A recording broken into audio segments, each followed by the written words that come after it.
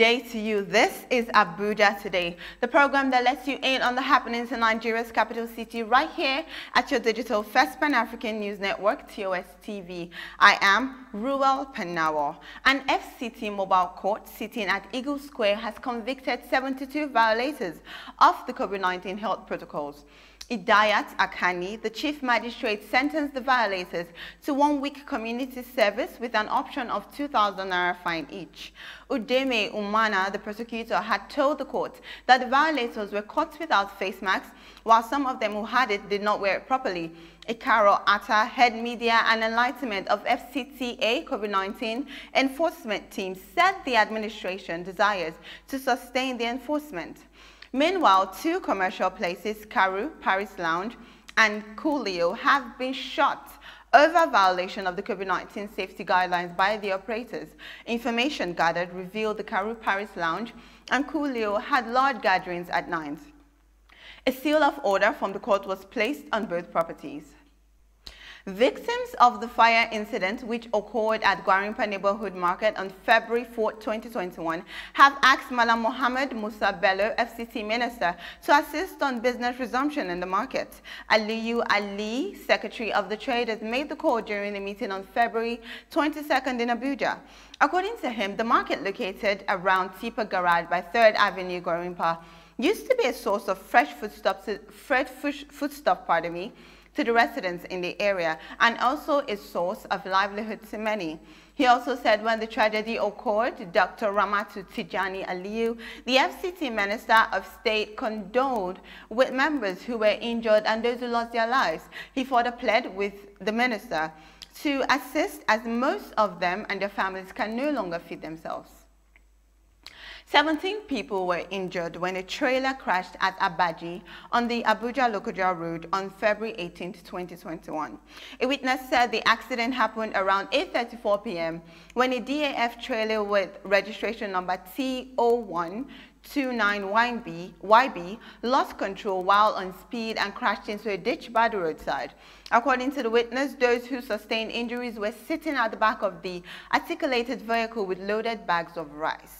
When contacted, ACC Abubakar Shehu Dogondaji, the Abaji unit commander of the FRSC, confirmed the accident, which he attributed to speeding and loss of control. He said the 17 people were taken to Abaji General Hospital. The Federal Capital Territory Administration has said it has banned open grazing in Abuja. Hassan Abubakar, the director, Abuja Environmental Protection Agency, said an earlier ultimatum issued to herders had expired and sanctions would be placed on offenders.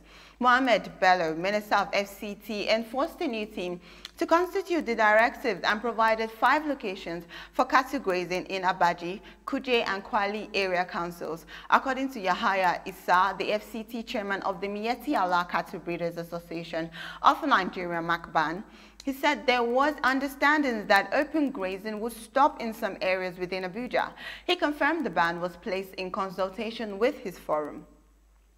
Mr. Yahaya noted the ban will ensure that herders do not graze in sensitive areas except on the outskirts of the FCT. Also, sensitization has begun to inform Fulani herders on the new directive. There's more news from the Federal Capital City after the break.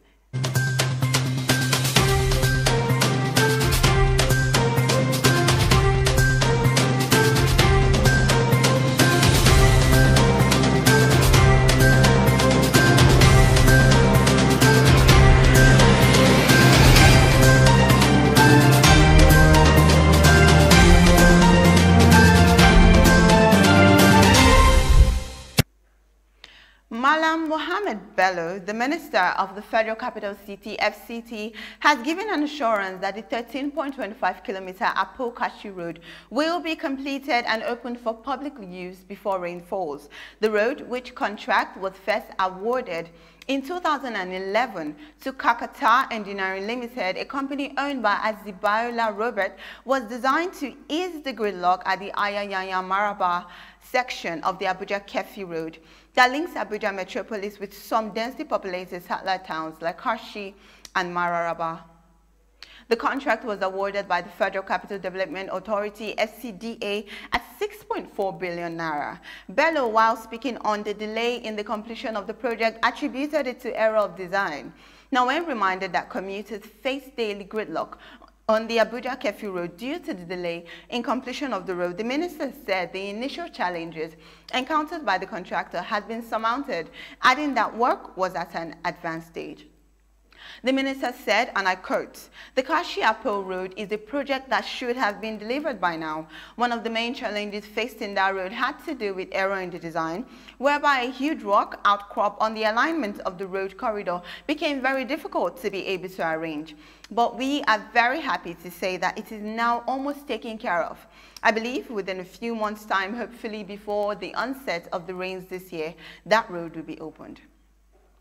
President Muhammadu Buhari on February 22nd met with the President of the Senate, Ahmed Lawan, at the Presidential Villa, Abuja, to discuss on the nation's security. He emphasized that the responsibility to secure the environment for Nigerians to earn their means of livelihood lies with the three tiers of government, including the traditional rulers. According to Mr. Lawan, it is everyone's desire, including the government, to see farmers return to their farmland before the rain.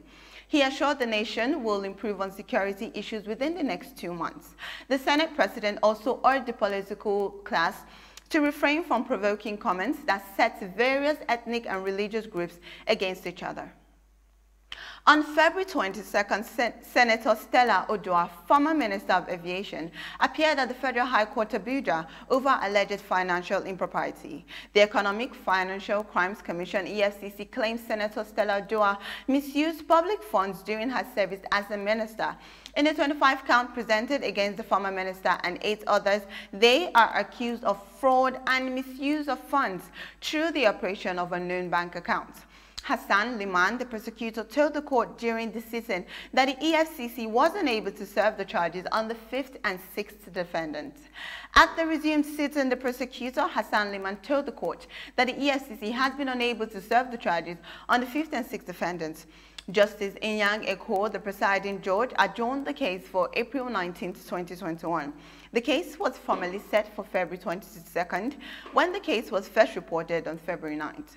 By the minister, it was yet to be served with court proceedings. And that's all we have on Abuja Today right here on your digital First Pan-African News Network, TOS TV.